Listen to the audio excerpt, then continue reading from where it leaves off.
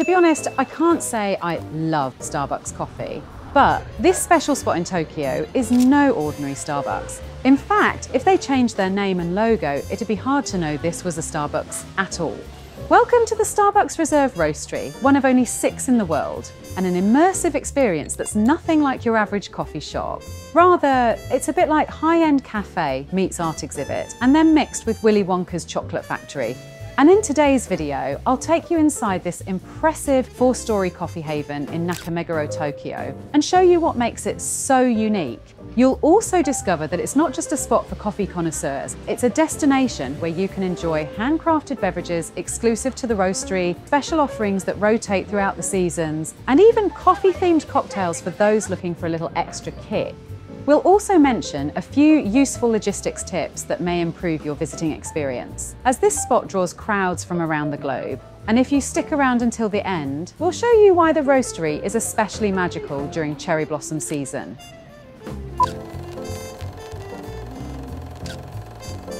From the moment you step in, you'll notice that this doesn't look anything like the typical Starbucks. Designed by the famous Kengo Kuma, the architect behind the Tokyo Olympic Stadium, the roastery combines modern design with traditional Japanese elements.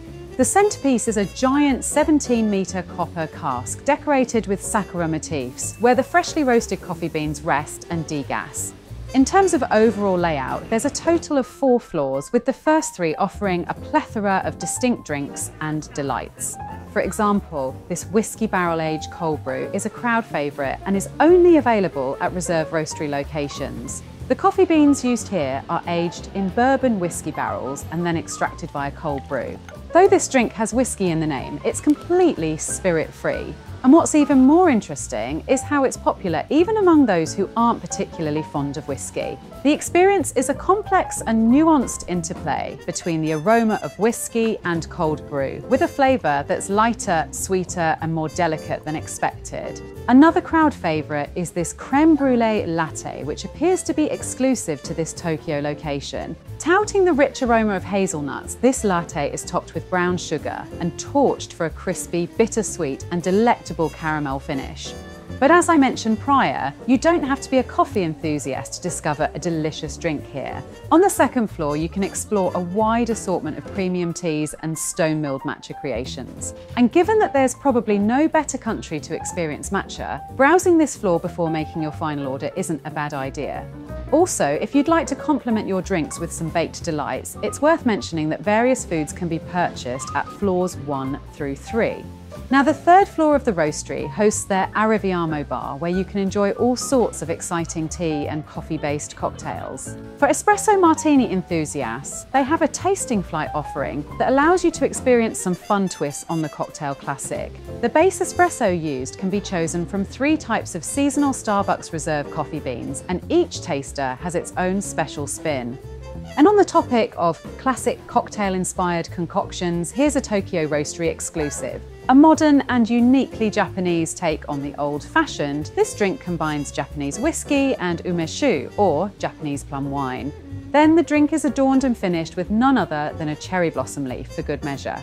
The Arriviamo Bar also has an exciting assortment of intricately themed spirit-free cocktails, allowing you to join in on the festivities while keeping the fun alcohol-free. I personally always make it a point to explore their menu, as they have seasonal specialties that vary across visits.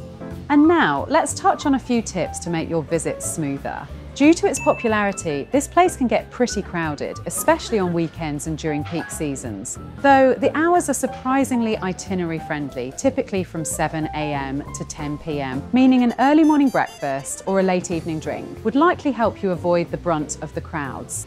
Another quick tip is that the Arriviamo Bar's ordering line on the 3rd floor is often less crowded than the main 1st floor, but offer all the same espresso and cold brew based beverages. This is a potentially significant shortcut, especially if you look up their menu beforehand and know what you want. Regarding seating, there's space available on all 4 floors, but it can get quite sparse, especially during busy hours. But grabbing a complimentary reserved table placard before you order comes in handy for securing a spot while your drinks are being made. made. Or better yet, if you're in a group, you can designate a member to scout for seating while the others wait in the ordering line. Now, as promised, here's perhaps one of the most magical features of the roastery. Given that it's located right off of one of Tokyo's most famous cherry blossom spots, it's an outstanding location to add to your Sakura season itinerary come spring.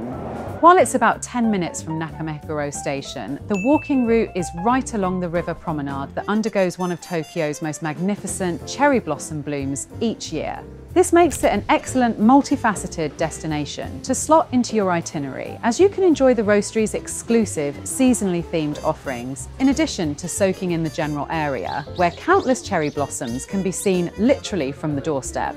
And because the cherry blossom bloom is quite widely enjoyed in Japanese culture, the extra magic of the season makes its way beyond the obvious offerings and into the little details, making springtime at the roastery an especially endearing experience. So, in the end, whether you're here to sip a handcrafted espresso-based beverage, enjoy a premium tea concoction, or just soak in one of the most visually stunning cafes in Tokyo, the Starbucks Reserve Roastery could be the spot for you.